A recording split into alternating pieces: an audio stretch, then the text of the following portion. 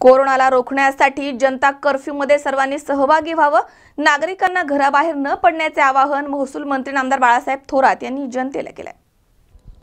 Corona या आजारानं संपूर्ण जगासह भारतावरती मोठं संकट आलंय. याचा मुकाबला करण्यासाठी सरकार सर्वतोपरी प्रयत्न करत आहे. कोरोनाचा प्रादुर्भाव आणि प्रभाव रोखण्यासाठी रविवारी 22 मार्च रोजी संपूर्ण भारतामध्ये होत असणाऱ्या जनता कर्फ्यूमध्ये नागरिकांनी सहभागी व्हावं, घराबाहेर न पडता घरीच थांबावं, असं आवाहन काँग्रेस कमिटीचे प्रांताध्यक्ष आणि महसूल मंत्री नामदार बाळासाहेब थोरात यांनी केलंय.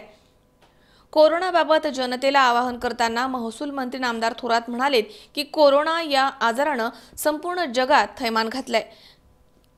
हे जगासह देशावरील मोठं संकट आहे. कोरोनाचा प्रादुर्भाव रोखण्यासाठी भारत सरकार आणि महाराष्ट्र सरकारनं अनेक प्रभावी उपाययोजना केल्या आहेत. नागरिकांमध्ये मोठी जनजागृती झाली आहे. जनतेचं देखील चांगलं सहकार्य मिळतंय. स्वतःची काळजी घ्या. मात्र अद्याप अनेक जण याकडे गांभीर्यानं पाहत नाहीयेत.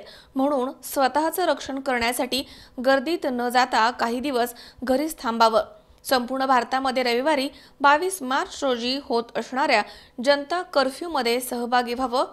कोरोनाचा प्रादुर्भाव रोखण्यासाठी आपण स्वतः पुढाकार घ्यावा.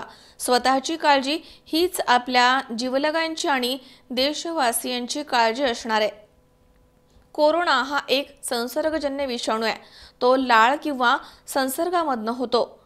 नागरिकांनी गर्दीच्या ठिकाणी जाणं टाळावं. वेळोवेळी आपले हात स्वच्छ धुवावेत.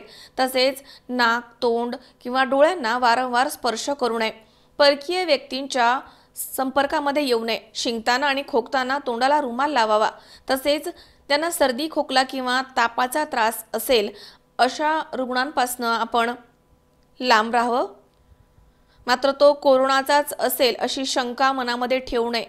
मात्र त्याला श्वास घ्यायला थोडा जरी त्रास जाणवत आहे त्यानं संबंधित जवळच्या दवाखान्यामध्ये डॉक्टरांकडे तपासून घ्यावं.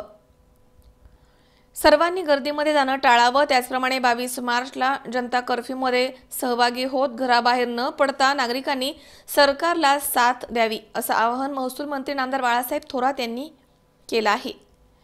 कोरोना या साथीच्या रोगाचं संकट संपूर्ण जगावर आलेलं आहे. चीनमध्ये सुरुवात झाली, परंतु आज युरोप असेल, अमेरिका असेल, इथपर्यंत तर गेलंच, परंतु भारतात सुद्धा याचे रोगी आढळले. परदेशातून येणारा माणूस बऱ्याच वेळेस तो त्याने बाधित झाला असे निदर्शनाला आलेला आहे.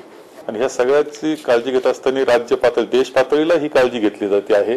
राज्य पातळीला सुद्धा काळजी घेतली जाते आहे.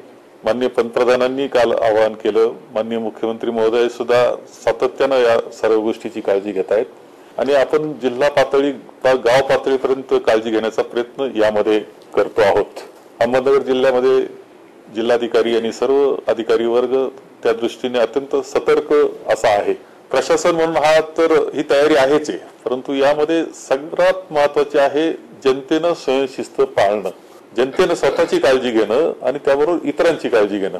आणि म्हणून ज्या सूचना देश पातळीवरून येत आहेत, ज्या सूचना राज्य पातळीच्या येत आहेत, जिल्हा पातळीवरून दिल्या जात आहेत, आपले सर्व जे दूरदर्शनचे निर्णय चॅनल्स आहेत ते आपल्याला माहिती देत आहेत, वृत्तपत्रातून मिळते आहे. हे एक संकट आहे, काही काळाकरता आहे, ते वाढू न देणं याची काळजी आपण सर्वांनीच घेतली पाहिजे. आता दुसरी स्टेज चालू आहे असं म्हणतो, परंतु तिसरी चौथी होणं हे मोठं संकट होऊ शकतं. आणि म्हणून आपण जर आताच काळजी घेतली आणि त्याला तिसऱ्या स्टेजला जाऊ दिलं नाही तर हे संपू सुद्धा शकतं. वाढलं तर मात्र खूप कठीण परिस्थिती निर्माण होऊ शकते. मोठा धोका आहे हे कोणी नाकारू नये. मला काहीच होणार नाही, मला काही होत नाही, ही जी भावना आपली असते तिथंच बऱ्याच वेळा फसगत होत असते. आणि म्हणून आपण सगळ्यांनीच काळजी घेऊन या संकटाला सामोरं गेलं पाहिजे. माझ्याकडे काही इकडं काही येणार नाही हा आजार असं म्हणण्याचं काही कारण नाही. आपण जिथं असाल तिथे आपली स्वतःची, आपल्या कुटुंबाची आणि समाजाची काळजी घेण्याची जबाबदारी अशा वेळेस आहे, ती काळजी घ्यावी एवढंच आवाहन मी या निमित्तानं करेल. शावीर शेख, C24 तास, संगमनेर. सबस्क्राइब करा C24 तास YouTube चॅनलवर आणि बेल आयकॉनवरती क्लिक करा सर्वात पहिले आपल्या परिसरातील बातम्या पाहण्यासाठी.